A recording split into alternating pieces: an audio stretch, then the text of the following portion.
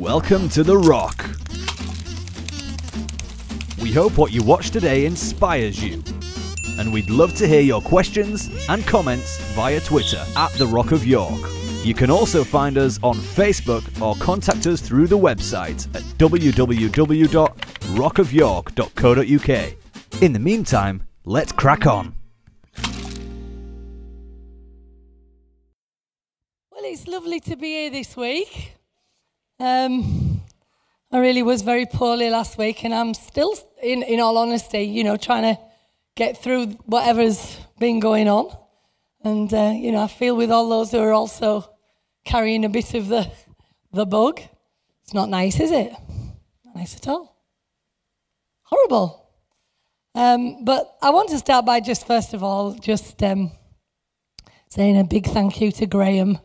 I watched while I was tucked up in bed, and I had a hot water bottle, which is so rare for me. I wasn't even sure whether when I filled it, it wasn't going to burst or do something silly. So it must be 30 years old and, not been used in a very long time. You know what I mean? And anyway, it was all right. And I filled it with boiling water and laid in bed. And I listened to Graham, and it was very moving. And I was very grateful for his words. And we have been so blessed to have the Grant family with us. And we are wishing them on their way, but they are not gone from us because they are part of us, and that is the spirit, and I am so very, very grateful for that. But it was lovely just to hear and feel somebody who felt sad about leaving us. It's nice that, isn't it? It's good. The other thing I also want to say is thank you for everybody who's helped me. Dave Craven, I know that you're not here tonight, and that's rare for you, but you're my partner in crime. We row like cat and dog. And I am the creative one, and he is the structural engineer. And he tells me everything I can't do. And I look at him in the face, and I'll say, "We can!" And he looks at me and says, "Well, yeah, but we have to do it this way, or else it'll collapse." And I'll say, "Well, all right then." And so together, we built a rabbit hole. And it has been quite good. And for everybody who's chipped in, and these things, I'm not saying this to, glorify myself. I'm just trying to tell you, this stuff takes hours and hours of work, just in the thought and preparation stage. And then, of course, you get to the next stage of the pulling it off, the gathering everything together. It's just like Narnia. And then, of course, it has to be done. And then it has to be cleared away. And it's like, no, what did we do? But I believe that God is part of our creativity in this house, and we're touching people. I hate the word touching. We need a new word for touching. We are impacting people's lives because of our joy and our belief that the rabbit hole goes down very deep. I don't know about you lot, that's been massive for me. The Matrix, and we did it at Christmas, didn't we? Easter, and we were talking about how deep the rabbit hole goes, and we gave people an opportunity to take the red pill. And I believe we're in a red pill reformation because people are not satisfied anymore with what's been handed down. And we have had some stuff handed down. You do know that, don't you? Handed down stuff. It's like clothes when we were younger. You got your siblings who were older than you, and nobody likes that. Have you thought about that? Nobody likes hand-me-downs. And yet when it comes to what we believe, we seem to swallow it easier. We fight the clothes. I'm not wearing that because that belonged to him or her or whatever. But we just swallow some of this stuff that we've been handed. But we're learning that the rabbit hole goes deep. And I haven't got very long tonight, so I don't even know whether I can cover all I wanted to say. I'm going to start here. Right? I have loved the fact that Anth's been bringing over the last few weeks the message of the fruit of the Spirit. I think it's very, very important that we understand that there has been a massive swing from wanting to focus, and I'm not saying this is what he said, but this is my words, right? There's a massive swing from wanting to convert people into something, i.e., forever banging a drum about sin and about what you shouldn't do and how you should live and all this, that, and the other, to actually understanding that our role is to live out the fruits of the Spirit. That's all that's required of us. That's all that's required. Be loving, be patient, be kind, be gentle, be long-suffering. And I'll tell you what, it's tough. Come on, be honest, it's tough. That's why when we do these things, it actually has some power. Because us lot, as human beings, it doesn't come natural. Get it? So when we believe that we have been transformed in the renewing of our mind by the power of God, it's that we've switched camp. So instead of wanting this, we say, no, there's a better way. Yeah? A better way. Now, I'm not telling you that, it flows out of my ears. It doesn't. But I'll tell you what, it is true the older you get, somehow you learn. You learn the hard way, don't you? Because you try it the other way and you realise that doesn't work. So you think, well, I'll try something else. Anyway. So when Anthony was talking about the fruits of the Spirit, I was really thrilled about that because I'm thinking, yeah, this is it. This is what we need to be, and we need to actually be those things in this very crooked world. Let's do some straight lines of always deciding my straight line in all situations is to be kind, is to be patient, is to be this, is to be that. Do you get me? We're gonna follow that. But what occurred to me was the issue of the hub. When he talks about Christ being the hub. You remember that? Right?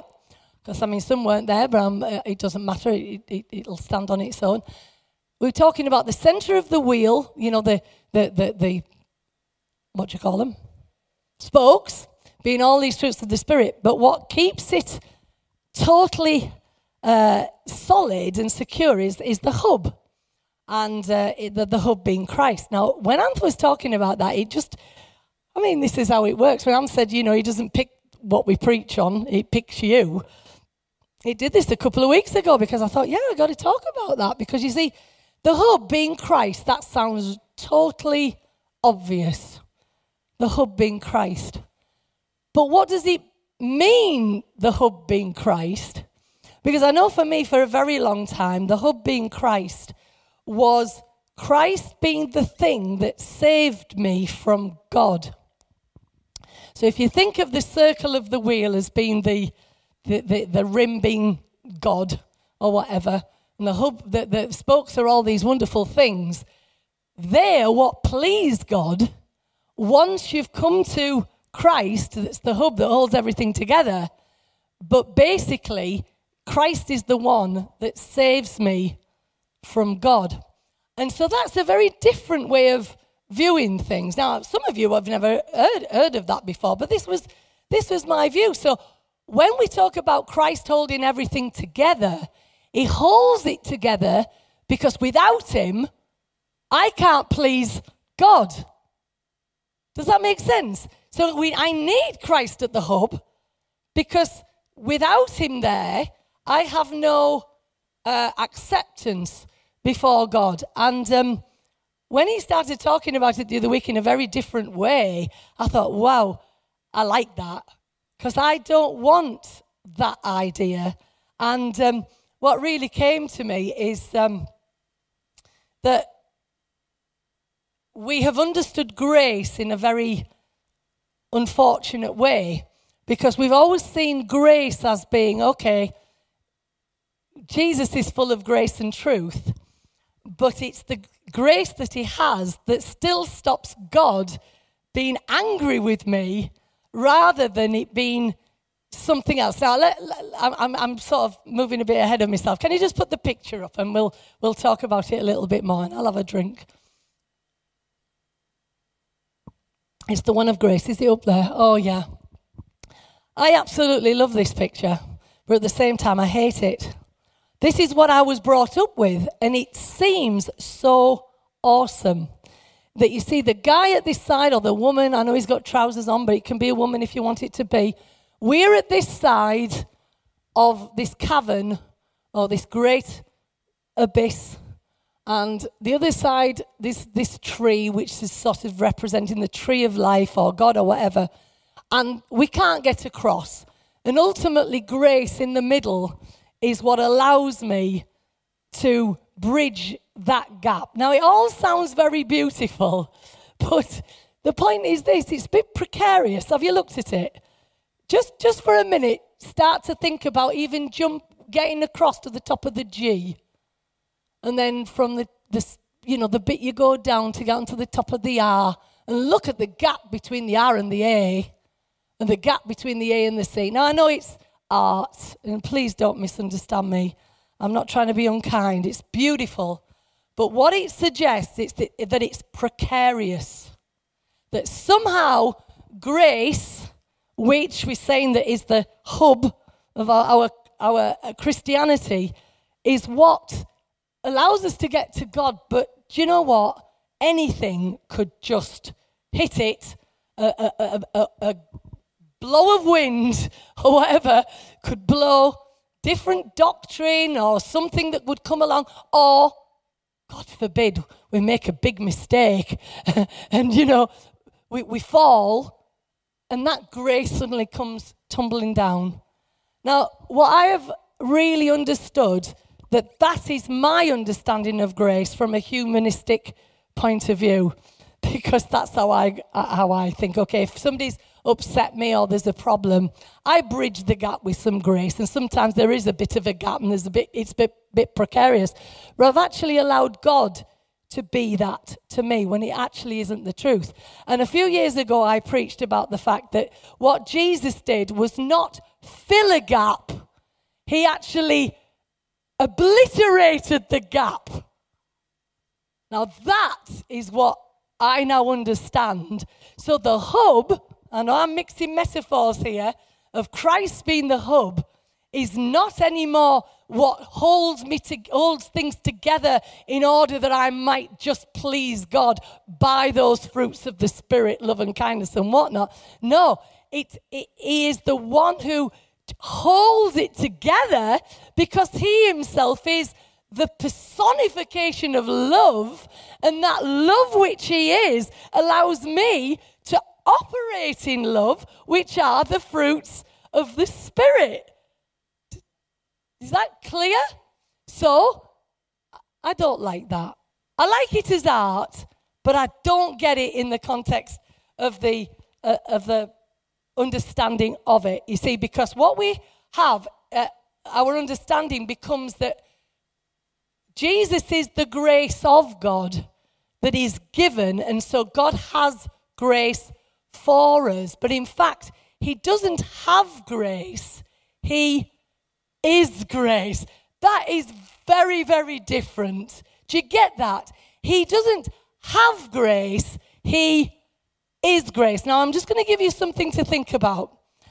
I always thought then that if God has grace, which is through the gift of Jesus to bridge the gap between my sinfulness and God, then Jesus becomes like a cloaking device that covers me so I can still be accepted. Does that make sense? But in my own self, I am still not accepted.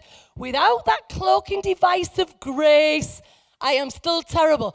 God forbid that cloaking device moves, because suddenly I'm exposed.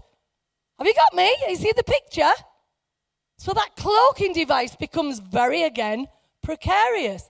Instead of actually, if God is grace, it means that it's an attitude that he is, not attitude that he has. It's an attitude, an essence of his being, which is this. And I'm just going to put it nicely for you.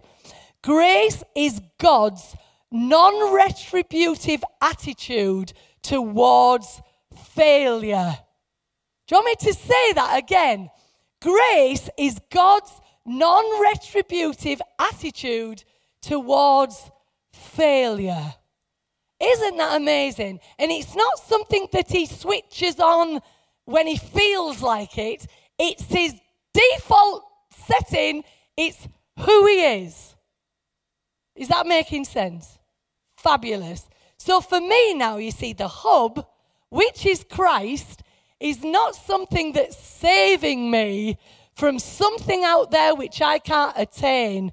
It's something that's actually obliterated the gap. The gap can never appear just by some sudden earthquake. You know, it's not going to suddenly appear again and I'm going to need something. The gap is obliterated and I am totally at one with the Father. Now, I just think that's a lovely piece of information. Don't you? Right, next thing. Get rid of that. Let's put this next thing up. Anth was talking about this and I thought this was interesting. Well, he wasn't talking about this. This is my idea. Sorry. He said he was talking about how we know about the Spirit. And I said this to him later on after he preached. Isn't it interesting that when we talk about feeling Spirit, what is it that we gravitate to? Be honest. It's negative. Always. You tend to feel the off, not the on. Think about it. Walk into a room, he said it. If a couple have been rowing like cat and dog, you walk into a room, you know it. And I love the illustration because it's right. You sense a spirit. It's a spirit of an attitude. But what I find interesting is that we rarely talk about it in the context. I walk into the room and people are laughing and happy and we say, I felt the Spirit. No, laughter, we just say, well, they were just having a bit of fun. We don't associate that with Spirit. Have you got me? We only tend to associate Spirit with demons. Stupid things. So, this is my little addition to this talk. Look at this. The difference between a weed and a flower is a judgment. Now, you might think, what's that got to do with anything? It's this. I remember my son used to call these, and there's the reason why I picked this picture. These had a name for him, and it was really weird because how it came about was one of those really strange things that happen in families. Outside, down the thing down here, there was a load growing, and I'd picked one up, and I was doing the very bad thing of blowing it to just, add a few more lovely dandelions to the, And I was talking to somebody else at the time, and as I blew it, I shouted, well, it's okay, the Lord is with us. From that moment on, they were called, the Lord is with us. That is the truth. I'm not making that up. Absolutely the truth. The Lord is with us. And for a little while, we were a bit confused because he would go and he'd pick up, I'm talking about really young here. He'd pick one up and he'd say, look, the Lord is with us. And at first we're thinking, what's he talking about? And then we understood that's why he'd picked it up. Isn't that amazing? Now, I tell you that story because sometimes it helps to just, if we choose to believe that the Lord is with us, then the Lord is with us. Are you seeing what I'm meaning? For him, the Lord, but to somebody else, the Lord isn't with us because it's full of blooming weed. Don't associate that with the Lord is with us because you're only filling my garden with a load of junk. See? But to him, the Lord is with us. And as he was blowing it, he figured that all those seeds were wonderful. And in essence, they are, because the difference between a weed and a flower is a judgment. Now I think that's a quite fascinating thing, and I want you to all get this now as I move on just to something that I said at the beginning. We all think that we understand the difference between good and evil. we think we get it. Chris, she thinks she gets it. She doesn't. So I'm not just pointing at you guys. We all think that we know the difference between good and evil. But in fact, at any point in our lives, anything that is happening can actually be the greatest epiphany of our lives, even though it appears in that moment as the most horrendous thing. And I know that's hard because the tree, right in the beginning, of knowledge of good and evil, set us on this track, which somehow told us we know how to identify what's good and what is bad. We try and keep away from what is bad and what is good. But at the end of the day, you know, if God is working for our good in all things, it means that we can actually celebrate and say, do you know what? Even in this, the difference between a weed and a flower is a judgment. And what we are judging in these times is actually God. Now, I know this is hard to get your head round, but when we are judging a situation as to whether it is good or bad, we are actually judging God, and we are saying, you're not here, you're not for me, or you are for me, or, do you get me? You're not for me. When actually we should be saying in every situation, you are for me. The last word has not been spoken. Whatever happens, I know that I am your child and you are with me. Do you see the difference? The judgment has gone. But we often fall into the judgment of what is good and what is bad. So, there was a phrase, we used this the other week in Wednesday night, and I wanted to bring it to you. Born again. Born again. Evangelical statement, right? We've all heard it before. You must be born again. And yet it's used in one occasion in the Bible to a guy who came to Jesus and he said, good master, what must I do to inherit eternal life? And Jesus said to this particular guy, you must be born again. The only time it's used, isn't it funny? Once. And then all of a sudden we've made a doctrine of it, and we've, said everybody has to come this particular way. Another guy comes to Jesus and he says, what must I do to inherit eternal life? He says, go and sell everything you have. Oh, don't like that one. I like they must be born again. Let's be born again. That's much better. I like that one. So, evangelicals, let's all be born again. Because I'll tell you what, if we have to sell everything we have, it's going to be hard, isn't it? I'm not trying to be facetious, but I'm just trying to bring it to you. So, what am I trying to say? This is what happens. We get stuck with this being born again. But do you know what? I understood just a couple of weeks ago on a Wednesday night. We had a wonderful time last Wednesday in the back. And people were talking about things that they have been born to in their lives. Some things that they have not chosen. Things that have happened, that has shaped them, that has formed them. And things that we very recognise very clearly is not wholesome particularly, but this is just how we're made up. And suddenly it dawned on me that when Jesus was saying you must be born again, what really that means, it's not this idea of, weeping and repenting and being sorry for all this, that and the other, and somehow being a butterfly coming out of a caterpillar per se, but it's just to say, do you know what? This is what has defined me up to this point. But now I am willing to be defined by something else. And you know what? You are going to have to be born again and again and again and again. Because if we're not careful, we can end up, I'm coming up 59 at the end of this month, and the truth is, if I'm not careful, I cannot be born again in some issues that are destructive to my life. Do you get me? And I'm saying it to all of you.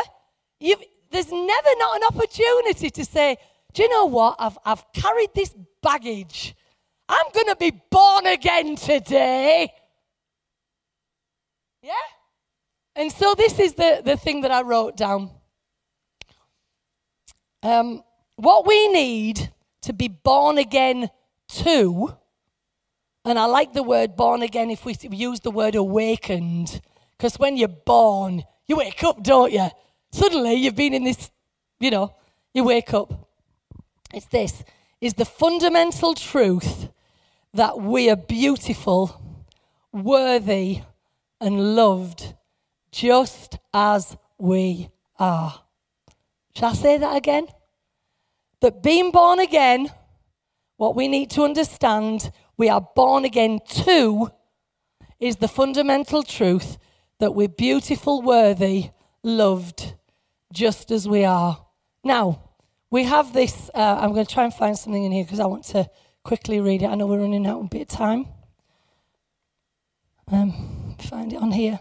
There's another statement that's quite common. Where is it? Is it that one? And it's this, yeah, I think that's it. Yeah, that's it. Oh, I found it. The phrase, a personal relationship with God. And I've been reared with it. But what I've realised is that it ends up being as much of a law-dominated concept as anything else. Because suddenly we think, yeah, but what does it mean to have a personal relationship with God? What does that look like? What should I be doing? Well, so-and-so gets up every morning at 6 o'clock and prays. And therefore, does that mean I have to get up every morning at 6 o'clock and pray? Somebody else doesn't do this. Does that mean I shouldn't be doing that? And are you following me? Because it becomes this incredible difficult thing to figure out what we must do in order to have this personal relationship with God. I mean, I find it really funny. Because for me, I think, well, how do I have a personal relationship with Anth? I mean, I'm thinking about that all the time. And some of you have been married 40-odd years. You're asking the same questions, aren't you? How do we have good relationships with our partners? Now, that doesn't mean to say that we haven't got things good. But it's because you're always asking questions. What do we do? Are you with me? And isn't it tough? Come on, be honest. Isn't it tough? Then suddenly we apply that same principle to the God of creation, and we've made him into a humanistic form that we're trying to figure, oh, I'll tell you what, if I do this, he'll be happy. We're back to the spokes of the wheel. Have you got me? Oh, Christ is the hub, but each of the spokes of the fruit of the Spirit are keeping God happy. No, they're not. They come out of, they are a byproduct of what we do because we have understood the love that God has for us. It's not what we must do to keep God happy. So listen, I want to read this, and I know I'm running out of time. All that stuff that I gave you back there, we ain't doing, I don't think, now, so forget it, guys. So we're running out of time, but look at this. Religion gets people all worked up over the idea of cultivating a better relationship with God. But what they most need, are you all listening, is a healthier relationship with themselves.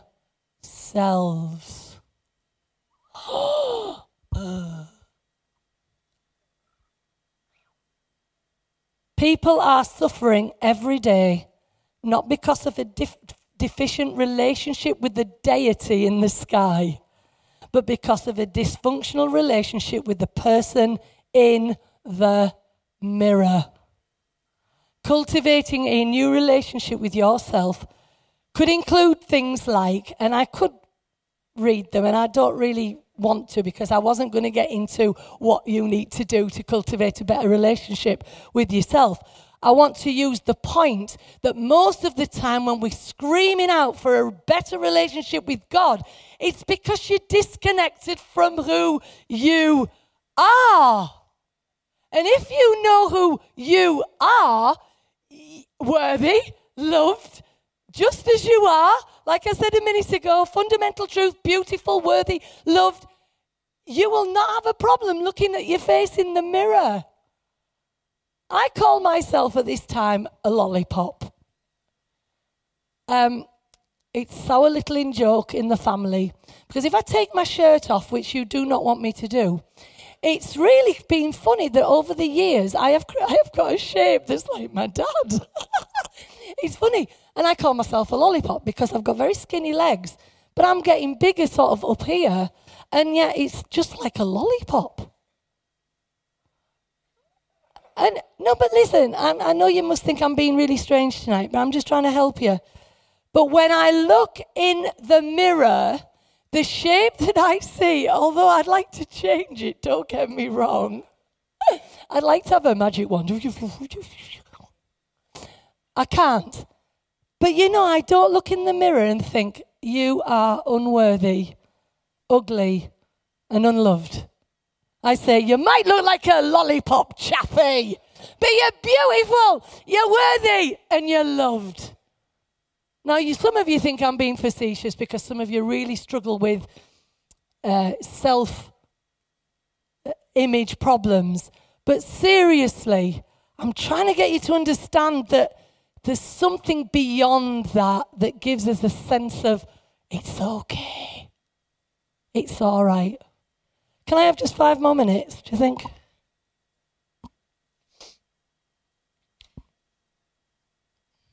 Right, I might just show you those things, right? Right, let's put the first serenity prayer. Who knows the serenity prayer? God grant me, let's say it together, the serenity to accept the things I cannot change. My lollipop, yeah? Lollipop. That I cannot change, the courage to change the things I can, and the wisdom to know the difference. Now, I've learned something. I thought the Serenity Prayer was written by Francis of Assisi, but it wasn't. It's this man here, Reinhold Niebuhr. There you go. Did you know that? I didn't, but the Serenity Prayer is quite knowledge. You know, people know it, don't they? Do you know what's really interesting? What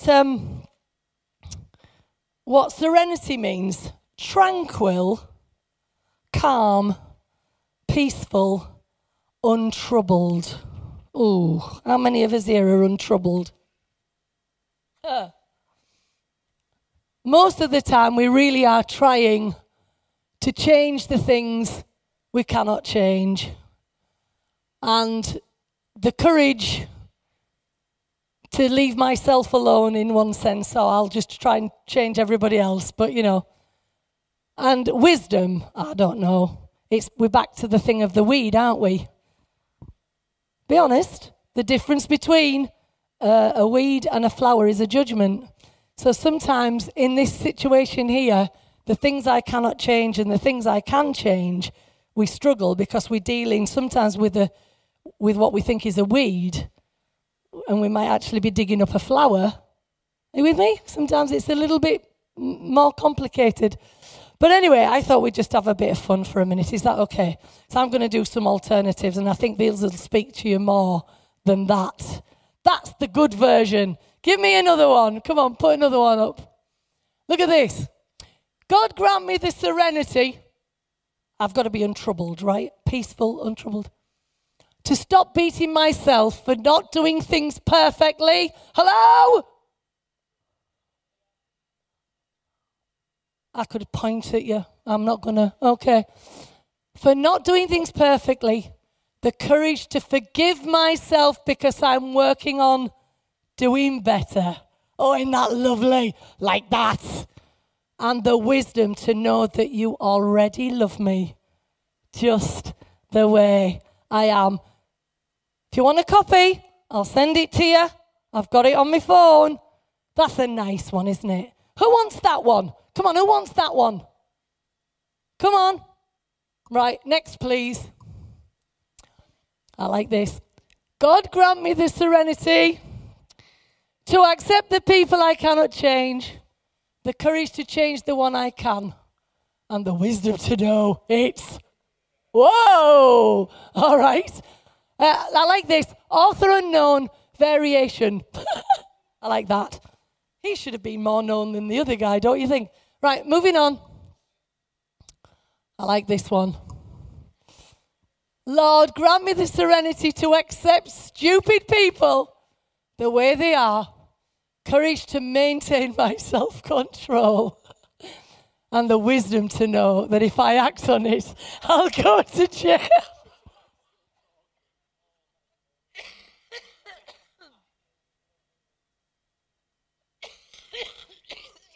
Sorry. That made me laugh, because I wondered how many times we just didn't do things because I might just go to jail. Sorry, that shows what's in me, doesn't it? Right, I like that, and I like the fact that it's grumpy. Shut up, I'm still talking, I like that. Okay, another one. And I love this. This is for you wonderful young older people, okay? God grant me the senility, not serenity, but we can have that as well, to forget those people I never liked anyway. The good fortune to run into those I do like, and the eyesight to tell the difference. Amen. And I think, do we have one more? Or is that it? Oh, and I love this one. Lord, grant me the serenity. Remember, I've got to be untroubled, peaceful, calm, to accept the messy state of that my house is in, the courage to start cleaning, and the wisdom to not let it get this way again. See, what I've done here, all I want to do is put it into some normal language. See, sometimes this is what the Bible fails to do for this modern generation. Put it in language we understand. Yeah? Is any of this resonating with you? Okay. Next. And shut your eyes, all those people will be offended with this one. This is for all you women who are struggling. God, grant me the serenity to accept the man I cannot change, the courage to change his ways when I can, and the wisdom to know he's not trying to me off on purpose. Yes, he does. It works. Shall I read it the other way around? Would that help? Yes. God grant me the serenity to accept the woman I cannot change, the courage to change her ways when I can, and the wisdom to know she's not trying to annoy me on purpose. Fruits of the Spirit. Fruits of the Spirit. Just want it to become modern language to us. Fruits of the Spirit. The hub is Christ, but Christ is not keeping you okay with God.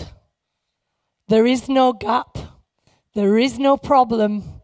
But the spokes are not what we do to please him. It's what comes out of us because we are at one with him. Do you understand? Okay. I think I'm about done. Is there anything else I need to say? Yeah. The greatest lesson that I think I have ever learned in all my life, and I've been brought up in religion, so to speak, in church.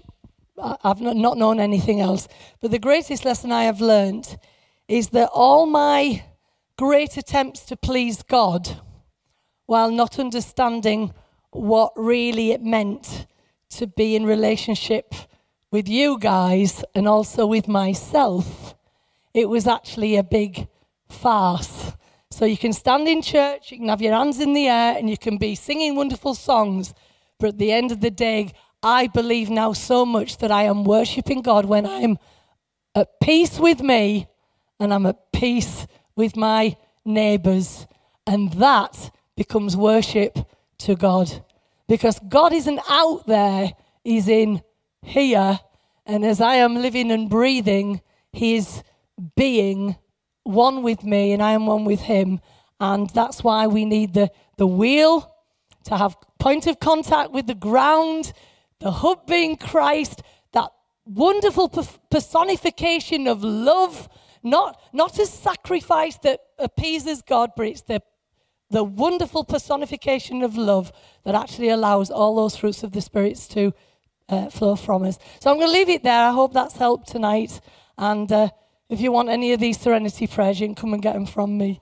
All right. Thank you very much. Thank you. Okay. I have made it very public that I've thought a lot about things like prayer. And my ethos in prayer now is not what are my words saying to God, but what are my words saying about God. Because we can have a way of praying that sounds a certain way, but actually if we analyze it, what it's saying about God is reluctant, God withholds himself, God's not helpful, because we're asking him to do things he's already done. Now, I think the greatest legitimate prayer you can ever pray is, Lord, help me. Lord, help me. The most powerful prayer I ever prayed was at the darkest moment in my life, when you suddenly realize that you've splurred out all these words when you were just in normality. And then the rubber hits the road and you are staring down the barrel of a gun. You are looking disaster in the face. You don't know how this is going to work out. And I prayed the most powerful prayer that I've ever prayed in all my life. And I've been in church since the week I was born until now. So I've heard them all. I've prayed them all. I've repeated them all. I've prayed in King James English, modern English, with rich people, poor people, nationalities. Done it all, but the most powerful prayer I ever prayed in my life was that moment.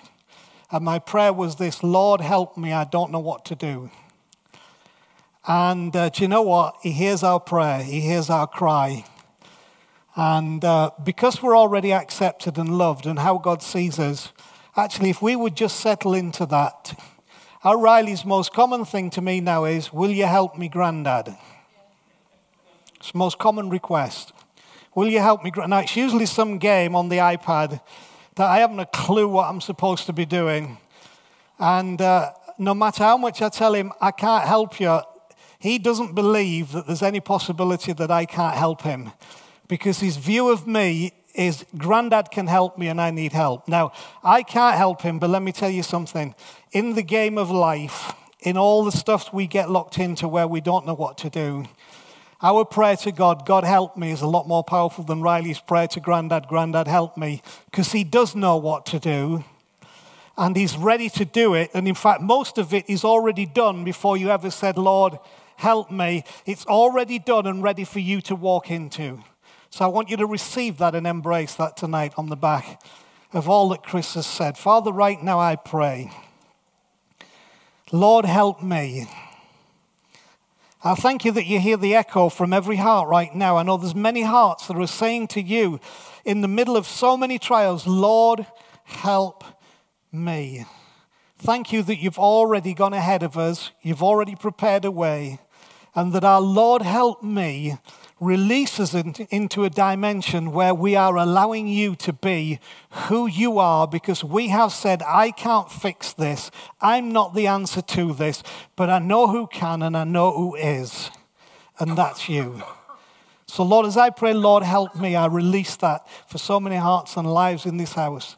And thank you that you said before they call, I will answer. Thank you that at the speed of spirit right now, there is an answer coming for people who've cried that today. Supernatural revelation this week that you already heard before we called, and that the answer is already prepared and on its way. In Jesus' name.